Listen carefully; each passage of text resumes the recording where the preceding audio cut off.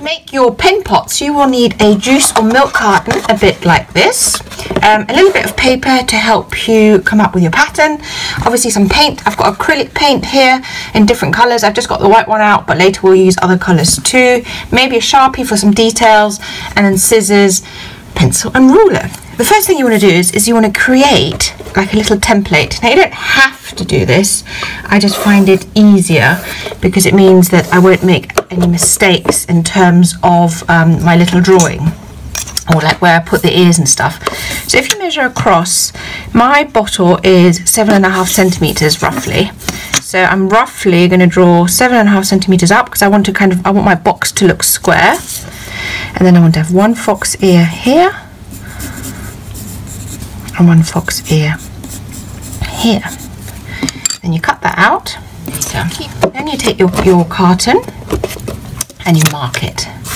I'm going to use a pencil because I've used marker pens before, and then when you paint over it, the marker pen still shines through. This as neatly as possible. Fine. So here you've got your basic shape. Now I'm going to go and paint it.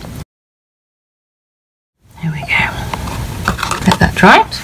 And then I'm going to now have a think about what I want my fox to look like.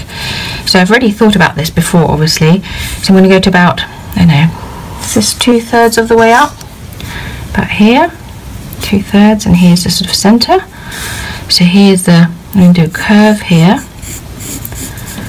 and I'm going to do a curve here.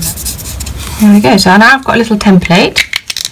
What you can do is later, for when it's dry, you cut this out.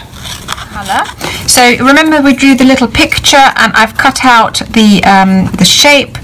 That gives me a rough idea of where I need to colour. Now don't draw too hard, because depending on your paint, sometimes you can still see the pen mark or pencil mark. So I'm just going to do a rough outline of where my fox will go, and then I'm going to start painting.